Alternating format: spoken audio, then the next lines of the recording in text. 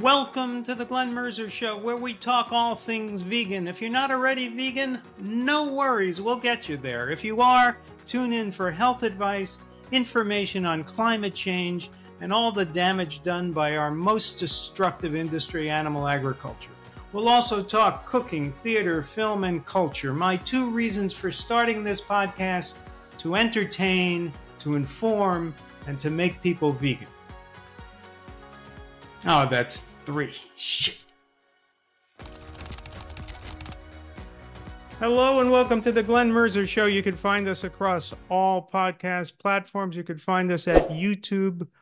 You could find us at realmeneatplants.com. My guest today is Dr. Zach Burns, a third-year family medicine resident. Zach has delved into the physiology of food, studying the mechanisms by which standard fare causes disease while whole plant foods prevent it. He's the founder of the student organization Plant-Based Healthcare. He served as the outreach director for Moving Medicine Forward with the mission of cultivating a generation of nutritionally aware physicians who are prepared to tackle our chronic disease burden. Zach, welcome to the show. Thanks for having me, Glenn. Now, you and I met through our mutual friend, Dr. Michael Klaper. You've worked with him on Moving Medicine Forward. Tell me about why that has become a focus of your work. Well, I'll go back to how we met.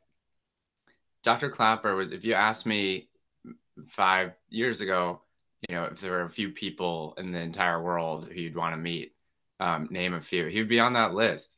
And I still am starstruck. Now I work closely with him, and it's really been a privilege. Basically, I had that student group in med school down in Florida. And on a whim, I asked if he would speak at our school. I submitted a form through his website, and I thought there's no chance. We didn't even have a budget. But I like to ask big and see what happens. And of course, he's so gracious. He said, "Of course, yeah, I'll speak at your school, and we don't need compensation." And he showed up, and we had this. We connected. After his presentation, which went really well, we had a meeting outside in the courtyard with some of his team, and we were thinking strategically about how to get this message to more medical students. And that started our partnership.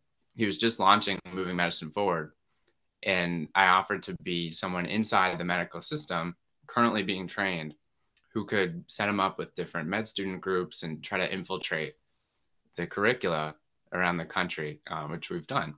So, but your question was slightly different. I think I was giving some context. You were asking about what we're up to now. Right.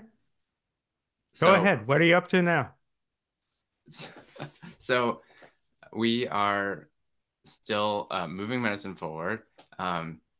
We've grown the organization so that he has a full-time staff member. So we're able to connect with medical students, residents, even undergraduates across the country, actually internationally, mostly US and Canada.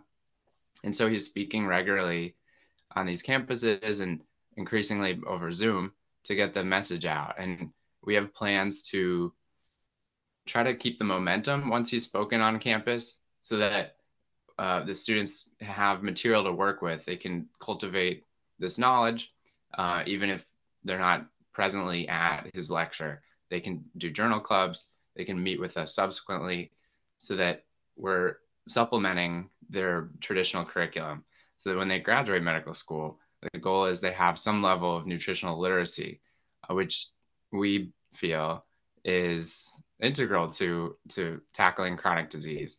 We won't tackle chronic disease and the burden on our society if we don't get serious about the role of food in its prevention and reversal.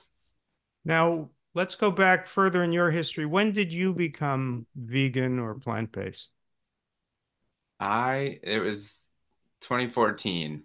So it was almost 10 years ago. Okay. Next month will be my vegan anniversary. Okay. So And what moved you to go vegan? a few things. You want the short version, or We can do the long version. That's fine. I'll give you the medium. I don't want anyone to Okay. get bored.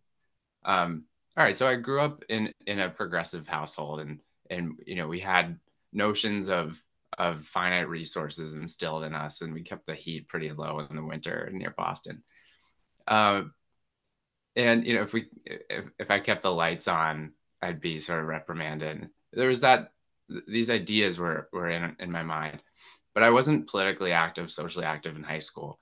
I was running around playing soccer, playing jazz piano. I had friends and studying, and I was just really sort of sheltered, to be frank. I got to college, and I discovered the ills of the world. There were all these really active student groups demonstrating on this cause and that cause. I became quickly politicized. I found it energizing to take a stand, to learn about some issues and be a voice on some of them, namely environmental issues. So in college, I ran the compost committee. So I was scooting around in this golf cart, digging out, like stirring the compost bins all over campus and handling worms and picking out people's Doritos bags that they inappropriately put in the compost bin, stuff like that.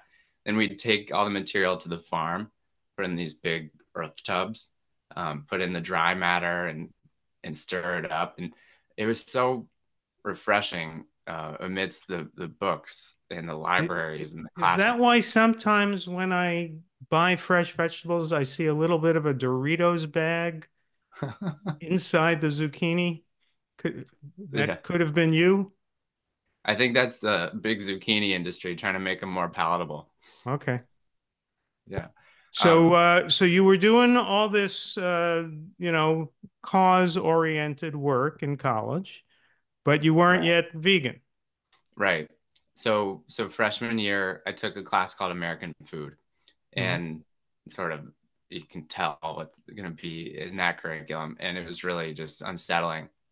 We read The Jungle. I just learned what factory farming was. Mhm. Hadn't known about it before.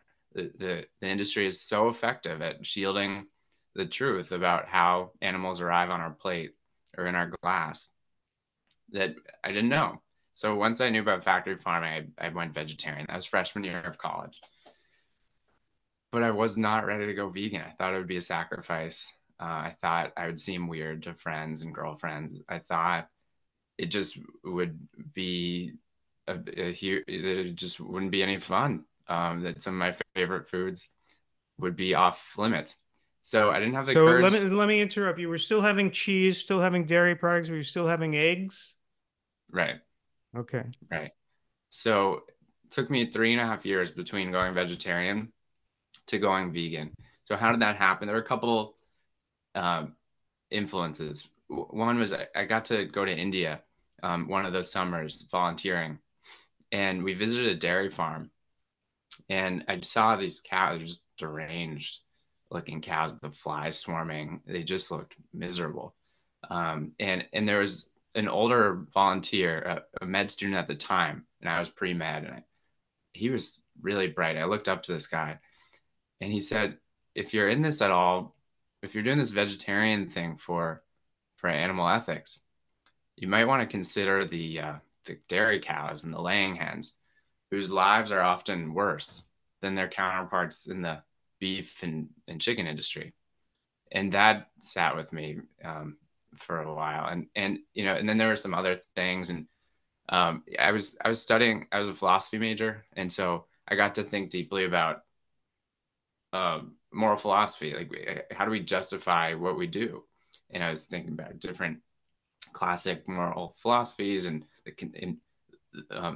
contemporary issues and how we really so I basically the more one thinks the more likely one is to become vegan. That's how I Right. feel. But I'm lucky, right? Not everyone got to sit around in college and ponder these issues. So I'm very lucky, and so now so it was senior year. I said this is enough. I went vegan in March 2014. Okay. So you were vegan before you started medical school. Right. So you go to medical school, and were you already of the mind that a lot of our um, a lot of our diseases that are afflicting the American population, obesity, type 2 diabetes, heart disease, are caused by the animal-based diet? Right. Yes. So, Because I had a few years between college and med school. I was working. I worked for this is a was sort of a monumental piece of the story. So basically, my first year out of college, I had this gig in a nonprofit. We were working on different progressive campaigns for environmental issues, public health, and antibiotics reform. And one of the campaigns was trying to get soda bottles recycled more readily. Okay. And it just on a state level in Massachusetts. And you'd think it's common sense, but it turns out that the soda industry was going to have to pay a fraction of a cent extra per bottle to facilitate that recycling. And they decided it was not legislation that they supported. And so they put millions of dollars into the opposition campaign, and they won. You know, it was very calculated. They went door to door, despite our huge efforts. Like we worked our butts off on this thing, statewide initiative. Um, they won. We were unsuccessful increasing recycling a little bit, and that struck because you sort of, I knew in an abstract sense the influence of corporate interests, and um, I didn't see it firsthand until then, and it was really shocking.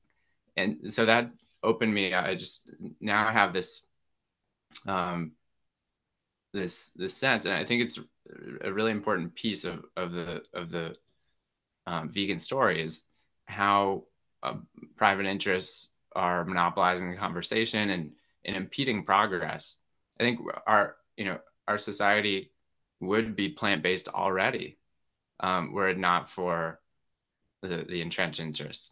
now, out of curiosity, what was the corporate argument for not recycling? What was their case? Oh, you mean what they said in public? Yeah, yeah. When they put commercials on the TV, they would say, "Don't recycle because there's an infinite number of soda cans we can make." What was their argument? That's a great question. I don't remember. Oh, It's okay. yeah, it certainly wasn't compelling, but they tried. They Well, just they it was a matter. succeeded. Whatever their argument They was, it was right. convinced a lot of people. Yes. Yeah. Yeah, it was this right. So you're right. It was compelling, but it was a scam. Um, and you know, once you see the lies that different companies put out there very deliberately, then you see how the status quo exists. So I'm just interested in seeing through the BS and really grasping the truth, right? Yeah. Seeking truth, and then sharing that with my colleagues, my friends, so we can move on. So you were already vegan. You were now becoming aware of corporate greed. You go to medical school and you're taught about cardiovascular disease. What do they teach you is the cause of cardiovascular disease in medical school just a few years ago? Mm. Yeah, they didn't necessarily name a cause.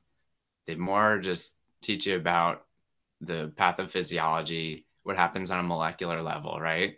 And then they teach you about the standard treatment. Well, So, surely they're aware that the arteries have narrowed going to the heart. right. So they talk But about they that. don't, they say, do they say etiology unknown? Do they say we don't know why the arteries narrow going to the, or do they say everyone as they get older, their arteries narrow? I mean, surely they have to address this in some way. What did they tell you?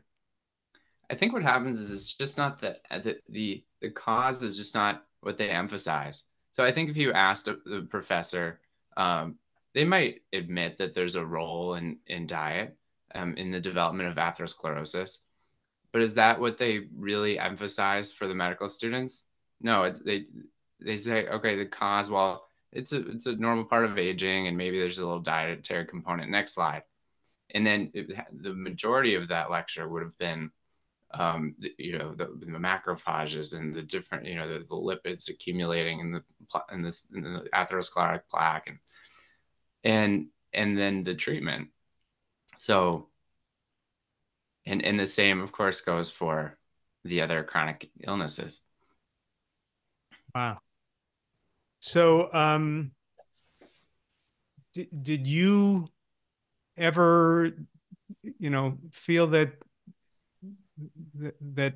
the education you're getting is avoiding the truth? I did, because at that point I'd been enlightened to the power of plants.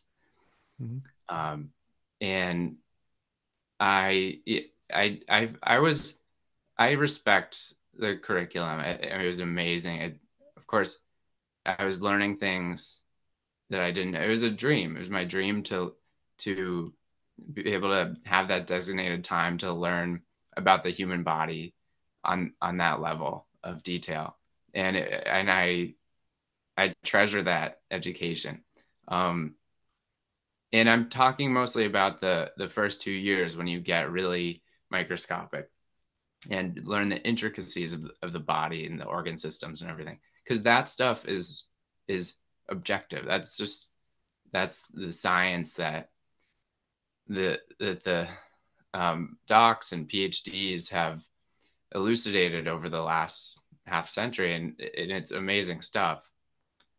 But when they start getting into uh, right, the cause and treatment of our major chronic diseases, I could see the bias and the omission of really important lifestyle info. And so Did that's mhm. did the subject ever come up? Did you or anyone else ever raise the issue in discussion? Well, it came up mostly outside the classroom. Uh-huh. Um, and that's why, my friend and I started this group, Plant-Based Healthcare. We felt an urgency around exposing to exposing our classmates to the root cause in treatment. So we would have meetings, we'd have panels. Dr. Clapper spoke, others. We had potlucks. That was probably the most interesting part to a lot of our classmates. We just had awesome food. Mhm. Amazing how well med students can cook. I'm not one of them, but Uh-huh. people brought over amazing dishes, and that was the biggest sell, I think, for people who were just plant curious. We did some nutrition reform on campus.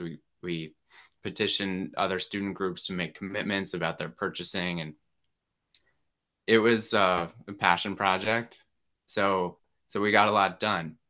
I probably didn't study as much as I would have otherwise. I mean, I was really into this, so it was worth it. Um, and so when Dr. Clapper spoke, how many of your classmates were attending? It was a huge event. There were about 400 people there. Now, Wow. they weren't all from the med school. That we invited the community as well. Okay. But I started planning several months in advance and partnered with people who were active on social media and all this stuff. So we Uh-huh. made it a thing. We had vendors, the local vegan restaurants donated some food, and Uh-huh. it was a pretty cool event. And so how big was your medical school class? Medical school class was around 200. 200. And how many of those 200 do you think attended Dr. Clapper's lecture? I reckon. So what we did, I want to say, let's say 80. 80. Okay. Yeah, So which is those pretty good. 80 students, most of whom I assume knew little to nothing about plant-based nutrition before Dr. Clapper spoke. Afterwards, did you speak with many of them and did you feel that their eyes had opened up? Yeah, definitely some of them. And remember that there are two classes that hang around a med school campus at a time. It's the first and second years. So imagine 80 times two.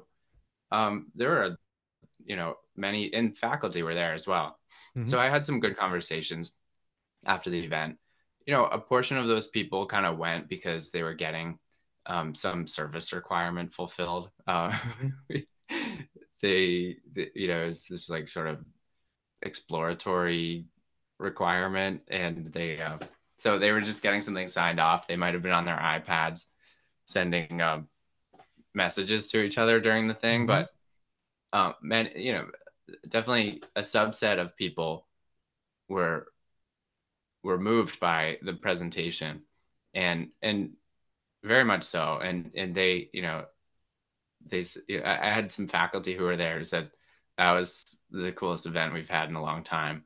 um, so they appreciated it. Okay, so you didn't get pushback from the faculty arguing against Dr. Clapper and plant-based nutrition.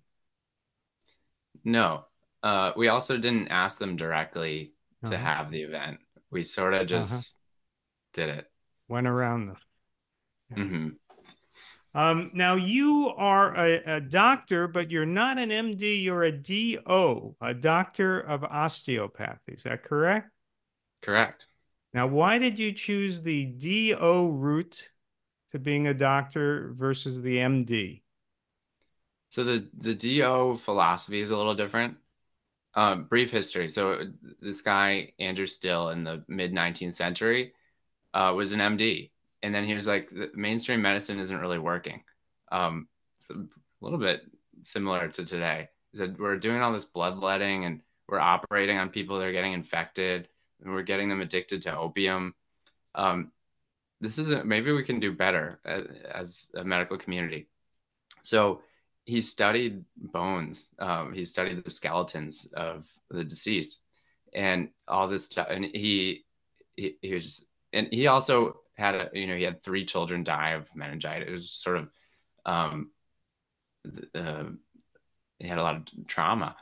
But so he was motivated by a couple different things, and he became the founder of osteopathy. Basically, the idea is if you can leverage the body's natural capacity to heal itself, that's going to be the most potent form of healing. It's a scientific practice. There's nothing supernatural about it. But one of the tangible part of being a DO is the hands-on, we call it osteopathic manipulative medicine, OMM. And so not all, but a subset of practicing DOs utilize this manipulation to basically get the body back and to optimize the structure of the body so that the function of the body is also optimized. Now, how is that different from what I imagine a chiropractor does of physical manipulation of the body? So there's this snobby rivalry between DOs and chiropractors. Um, I don't subscribe to the rivalry. I think chiropractors are cool, but I think the main difference is chiropractors are often doing bigger, higher velocity cracks, and if you imagine, wow, I just the chiropractor really worked my back. The osteopathic manipulative medicine looks more subtle. We are palpating the skin. We're thinking about the level of the anatomy, so you can feel someone's neck, but are you feeling the fascia or the vertebrae, um, or the muscle? Okay, are you feeling if you're on the head? Are you feeling the cerebrospinal fluid percolating around the cranium? Um, Mhm. so you try to tune in really deeply and make subtle movements based on a deep understanding of our anatomy. Okay. And But of course, you go ahead. so the vast majority of practicing DOs don't do any of that stuff. They work. It basically is indistinguishable from an MD, and they work in every field of medicine. But then some of us take a liking to OMM, and we continue with it.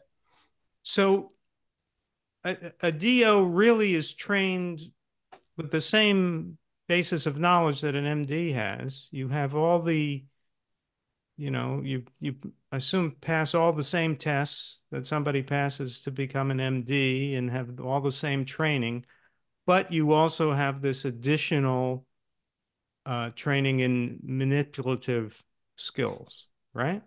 Right. Virtually identical curriculum. The board exams are different, but optionally as a DO, you can take the MD board exams, which I did, just in case, the admissions committees and residency care, which increasingly they don't. But, so I took both. Our training is virtually the same. Now, there are some MDs. I had an MD once in California who, in addition to being an MD, had training in acupuncture. Nice. So called himself an MD. He was an MD, but he occasionally mentioned, "Oh, also I can do acupuncture." Why with a DO? Why do they take a different, different letters after their name? Why don't they just say we're MDs and we also have this manipulative skill? Why do they do DO, which confuses people? It is confusing, but I think it's just a matter of education. Okay. A third of medical students in the country today are DO medical students. A And third. so, right. So it's a, there are more MDs currently practicing, but the tides are turning. And so, it's just, I think it'll become more and more understood. Now, I think if the majority of the DOs are not doing the OMM, and that stands again for what? osteopathic manipulative medicine. Osteopathic manipulative medicine. If most of them are not doing that, what is the attraction they see to being a DO rather than an MD? I think some people are attracted to the philosophy. It is more holistic in a sense, or at least that's how it's supposed to be. They think about the body as a unit, and there's more of an emphasis on primary care. More osteopathic graduates pursue primary care, but when you look at it, it's not all that different from the culture of an MD school. Why are people I think some people, it's very difficult to get into medical school. Some people just cast a wide net, so they may not be so attracted to the osteopathic philosophy, but they're just going to apply to both. So it's a mix. So when you apply to both, in other words, you could go to medical school to be an MD or medical school to be a DO? Right. You choose one path or the other Right. from the beginning. Right. Can't do both. Although it's interesting, we have some of my MD resident colleagues they've seen OMM and how fun it's just really satisfying. Imagine you have your whole clinic day and someone comes in, it's a hospital discharge, you're going to titrate their diuretic meds to make sure their fluids are appropriate. And someone comes in with chronic kidney disease, diabetes, and then the next patient is an OMM, and you get to be really present and work hands-on with this person. It's intimate, and people feel better in that visit immediately. Sometimes not completely, but there's relief that they find after those 30 minutes, and it's really gratifying. So, point being, some of my MD colleagues are training in OMM, even though they weren't osteopaths. Right. All right. Yeah. We're going to take a quick commercial break, and we'll be back with Doc Zach Burns. All right, if you've ever wanted to show off your plant-based lifestyle and do it in style, here's your chance. We have some of the most amazing t-shirts, hats, accessories, coffee mugs, and more at shop.realmeneatplants.com. We have statement t-shirts that will bring a smile to everyone's face. I love the I Want Tofu Tonight tee. Plus, we have podcast tees, Real Women Eat Plants gear, Real Kids Eat Plants, and Real People Eat Plants, just in case men, women, and kids didn't cover it all. Yeah, we love you and love that you want to show off that healthy lifestyle of yours. Again, check out our high-quality gear at shop.realmeneatplants.com and enjoy.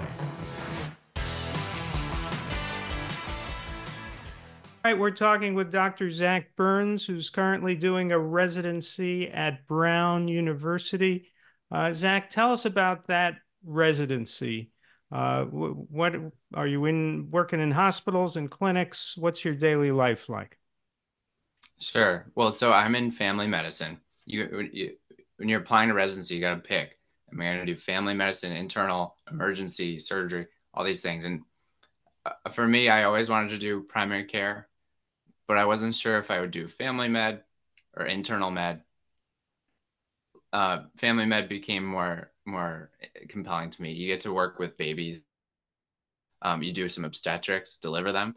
You work with kids, and all the way up to geriatrics, and so it's a full lifespan, huge variety in terms of the illnesses and pathology you see. And so here I am doing family med. In residency, basically, it's quite the task for our faculty, right? They have to transform a medical student into a fully licensed physician in 3 years. So what does that metamorphosis look like? It's interesting. I'm 2.5 years in. Basically, each month is different. We have this schedule with a million different neon colors. Each month is a different service that you're on. So you might be on hospital service. You might be in the emergency room. And the next month, you're in the outpatient clinic, and it rotates through. But it's a pretty broad training that we do in family. It includes surgery and the different subspecialties. So we can get a sense of the whole medical landscape in order to ultimately, most of us do primary care. But it's nice to have trained in the hospital so we know what's happened to the patient when he or she arrives, and then we're eligible also to be hospitalists ourselves. So there you go. So I'm guessing that more than once you have had patients, let's say in the clinic, who have been overweight or obese, pre-diabetic or diabetic, or have cardiovascular disease. And I'm guessing you have wanted to talk to them about their diet. Have you done so? It's a good guess. Yes, I do whenever I have the opportunity. Now, is there an attending over your shoulder who's listening as you're meeting with these patients? It's more figuratively over our shoulder. Yeah. Uh-huh. Yeah. So they're not in the room at the same time. They're not in the room. What happens is you see the patient independently, and then you go meet with the attending in a different room. We call it precepting, and you review the case, and then it depends. And earlier in training, they'll come into the room to say hello to the patient, ask if they have any questions, maybe repeat part of the exam, and then they leave. All right. So they're not in the room as you're talking to the patients about diet. Then do you go back and talk with the attending says, what did you talk to them about? And do you tell the attending that the subject of diet came up? I do. I mean, it's been interesting.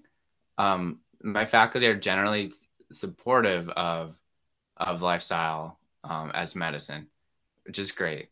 Sometimes it starts to conflict with the models of treatment that they're used to and that they feel comfortable with. So there has been tension sometimes. In terms of, imagine it's like a threshold for starting or increasing a drug, right? Mm-hmm. That's where we might have some tension. So for me, if someone has new onset type 2 diabetes and their sugar's elevated but not terrible, then I feel they deserve to know that if they brought their A1C down below 6.5 for 3 months off meds, they don't have diabetes anymore. Even the American Diabetes Association, who takes generous donations from food and drug industries, says so. So I want people to have that choice, and then and I think they deserve education on how specifically we could achieve that remission from diabetes. But you'll have other providers who may have a lower threshold for starting metformin or starting one of the new diabetes drugs on someone with the same A1C. So that's where there can be a little conflict, but we try to work it out. Now, have you had success where you've gotten patients who are at that level of uh, being slightly diabetic, but not dangerously diabetic, and they go on a plant-based diet, and a month or two later, their A1C is in an acceptable range? Yeah, the other day I was very proud to see this 60-year-old who reverses diabetes. So he hadn't been in primary care in a while. And he came back and sugar was high, A1C was around 8. Okay, so definitely diabetes His status. A1C had been 8 Right, originally. right. And so certainly in the diabetic range. And he was on metformin already, if I recall, and then he was like, "Doc, I want to do this on my own. Let's." So he had the initiative, but we stopped the metformin, and he was stable otherwise. So I might have waited a little longer to see him back, but I said, "Come back in exactly 3 months." And if we check your A1C and it's below 6.5 off metformin, then you don't have diabetes anymore. So, and that's what he did. And did he promise to go plant-based for those 3 months? He was largely plant-based, not exclusively. Okay. It's all relative. So he was eating a standard diet. He was having like the junkiest of stuff, M&Ms and Pop Tarts and also lots of meat. And he cut down um, entirely on the processed carbohydrates, and then mostly with the meat and dairy. And he did really well. So now and he lost weight. He just looks good. He's got that glow. So So after 3 months, what did his A1C come down to? he's 6.2. Okay. So have you had many success stories like that? There are a ton already, and I've only been in the game a little while. It just speaks to the power of plants. I mean, it actually works, but it is challenging as a resident because say you have a middle-aged patient, they might have been in this clinic for a long time and they've worked with other residents before you got there and other attendings, and they didn't have the same disposition around or views around lifestyle medicine. So they may not, like, you didn't start them early, and so now they're already on 10, 15, 20 drugs, and it can be challenging to reverse disease when they're entrenched, especially when you know that you're going to be passing that patient on to a younger resident soon. So it's tricky when you don't have full continuity, but you can still do it. Yeah.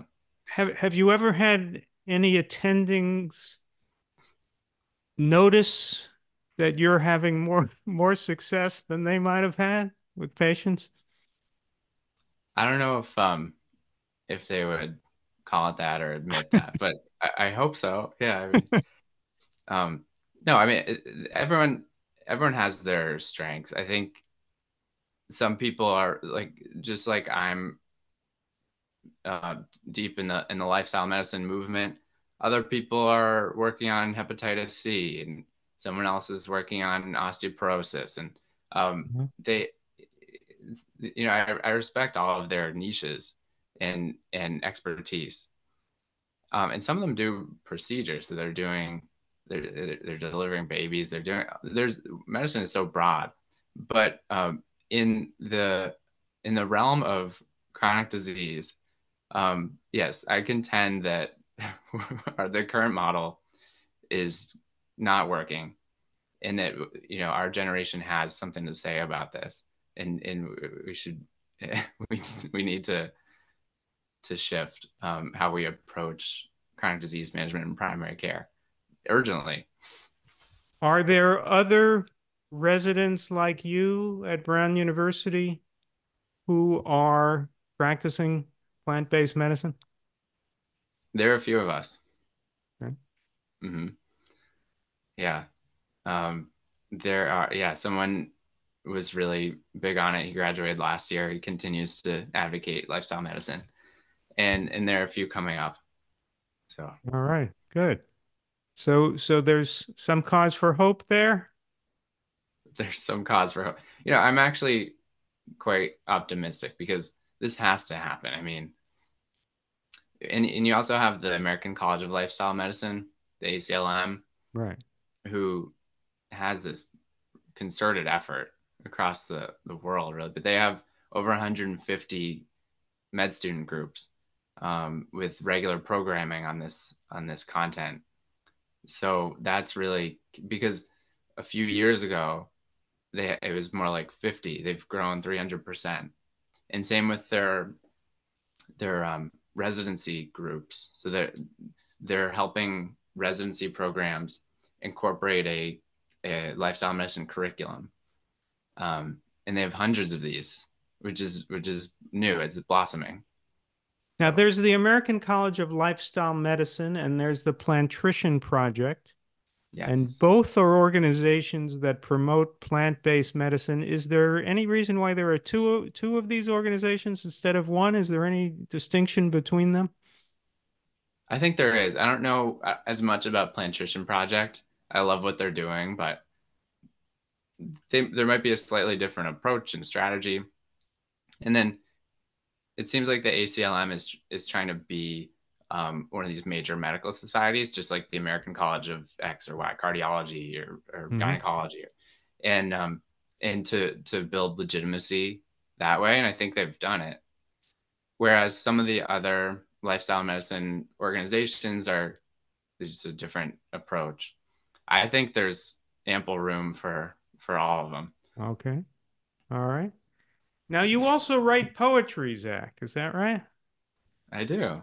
Yeah, you've got a website, herbivores.life, where people can find out more about you and even sample some of your poetry.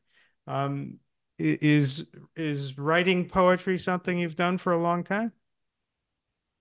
I guess so. I think since high school, well, my creative writing kind of started after college, right? After I was assigned to write, I Mhm. wanted to keep doing it. Uh, I started to write about my experiences and my observations, and so yeah, there are a bunch. The ones that have a vegan theme are there on the writing page of herbivores.life. So there's some prose, there's some poetry, but I enjoy it.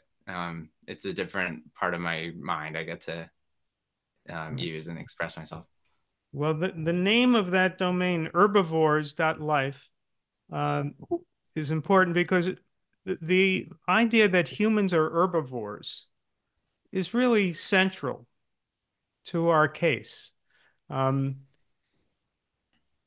there are all kinds of uh, uh, the sections of our diet where people make the case for protein or for one enzyme or one compound that that that people argue about in the medical literature.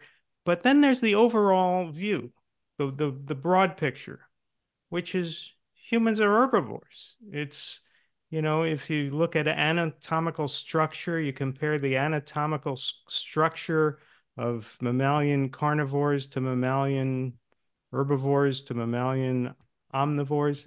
In every way, we are herbivores. And once you recognize that, everything else sort of falls into place. Do you see it that way too? Yeah, I appreciate that. I get like to nerd out about anatomy and fossils and these fecal lists where you can see how much fiber our ancestors were eating. But for me, actually, I don't necessarily care what we used to do. It's like it's 2024 and the times change. And I think for a lot of people, maybe even myself, it's like let's think about um, our moral obligation in the context of now. It doesn't matter so much what we used to do, but there's reason enough to change and completely revamp our food system based on what it's doing to human health, animals, and the environment. Right. Yeah. Um, do you find well, how about your family? Did other members of your family follow you to this diet? Well, I would say I followed my mom. She was the original nutrition geek, but and I just turned it up the next level. So in other Basically, words, she was leaning plant-based, but you went vegan.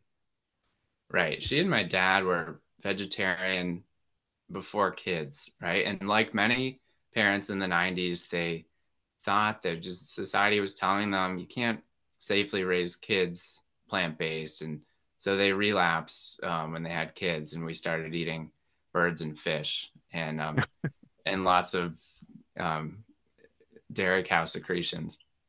So we that was my childhood, but my mom was always nutrition oriented, and Yeah.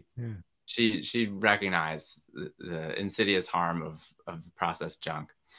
And we didn't do red meat. So and then so now I kind of turned it up a notch, and I um, lobby my family to follow along. They have to different extents. Yeah. Yeah. My mother, when she was pregnant with me, decided that she would raise me as a vegetarian. And the doctor talked her out of it. Oh, Told her that, my brain wouldn't grow and I would be shriveled and my bones wouldn't be strong and I might not survive at all. So my mother got talked out of it and I grew up eating McDonald's. Uh, and then I asked my mother, why were you going to raise me as a vegetarian? You're not a vegetarian. Nobody else is. And she said that when she was pregnant with me, I felt like a vegetarian. what an I, insightful person. yeah, it was a remarkable insight, but I don't know how she came to that. Um, That's how about great. your friends? Have many of your friends gone vegetarian or vegan? I'm very proud of my friends. Yes, they're all working that way. I can't think of a single close friend who is sort of obstinate, like, no, I'm not going there. Um, some have completely gone vegan, and others are on their way. And it's really beautiful to see that. We got a friend group from high school, and there's about eight of us. There's me, but I was always a little eccentric and weird. Mhm. Um, but when one of our other friends, who's more of the social leader, went vegan, people raised an eyebrow, like, "Oh, this is not this is it's not just this fringe thing. Here's this other dude who's a jock and he's a cool guy. Yeah. He went vegan, and so a lot of people are like, well, that's interesting. Yeah. I think we're going to see that. And imagine my group of friends amplified, around the country. There are all these kind of groups of friends who grew up around the same time, and people are catching on. All right. Well, Yeah. you're giving me some optimism here. That's good. Um, do you think that do you know what you're going to do after you complete your residency? Vaguely, yes. So What's I'm that? moving up to Rochester, New York. Okay. Now I know Yeah, there's a very active Rochester lifestyle medicine group. there is. Yeah, with Dr. Barnett and Right. yeah. So it's actually a hub for lifestyle medicine, Right. given it's a smaller city. So I'm excited about that. Um, I will be doing mostly clinical time, working in primary care, of course, with a lifestyle medicine emphasis. And then part-time, I'll work with Dr. Clapper's Moving Medicine Forward, sort of for the first time in an official capacity, because I've been volunteering all these years, and it's neat. I'll get to just put more designated time into our projects. Now, do you ever meet with patients who give you pushback? You advise them that you say, look, if you want to lose weight and get off metformin and reverse diabetes, you need to eat a plant-based diet, and they say, that's nonsense. You need meat for the protein, and you're giving me bad advice. And where did you learn this nonsense? Do you ever get pushback from patients? I do. Usually it's not, usually they don't challenge the science. Usually they would just say I'm not doing that. I'm not someone who would consider reducing or eliminating animal products, right? In their own words, they say, and that's okay ultimately. But my job is to provide the option. Right. I think they should be able to make an informed decision, just like informed consent before you do anything in medicine. Right. People need to know what you're offering, the alternatives, and the risks and benefits. That's how I see any sort of decision point with chronic disease. So as long as I'm really thoughtfully counseling people on lifestyle, then I'm doing the job. And of course, it's just like smoking. Some people are going to say no, but you got to bring it up again, compassionately and persistently. The next time they come in, you bring it up again, see how you can help. And of course, you got to connect with people.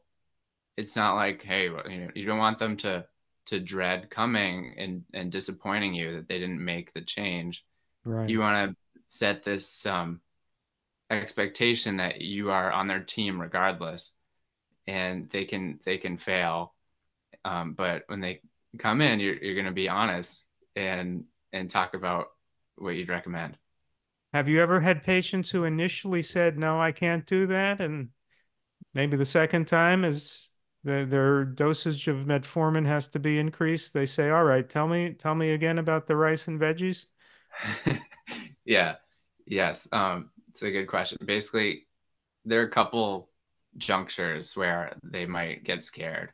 One is if they are recommended to start insulin, because they might have just been on pills and then they're being told to inject something every day. And some of them are spooked and they say, all right, what else you got? Other people might have had a cardiac event, a heart attack or a stroke, and they're ready to change. Yeah. They're looking at their future and they have a grandchild and the wedding coming up, and so unfortunately sometimes it takes an escalation of their disease. Yeah. Well, Dr. Burns, continued success. Go out there and keep encouraging people to get themselves healthy. And I hope the move to Rochester is rewarding for you. And please keep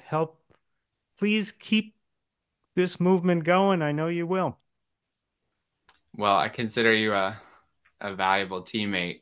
I love the work you do and all your writing and speaking. So thanks for having me, Glenn. Well, thank you. And you could find out more about Dr. Zach Burns at herbivores.life. We'll see you next time. This has been the Glenn Mercer Show, where everyone listening turns vegan, regains their health, and annoys their friends and relatives. Find us on YouTube at The Glenn Mercer Show and across all your major podcast platforms. Don't forget to subscribe.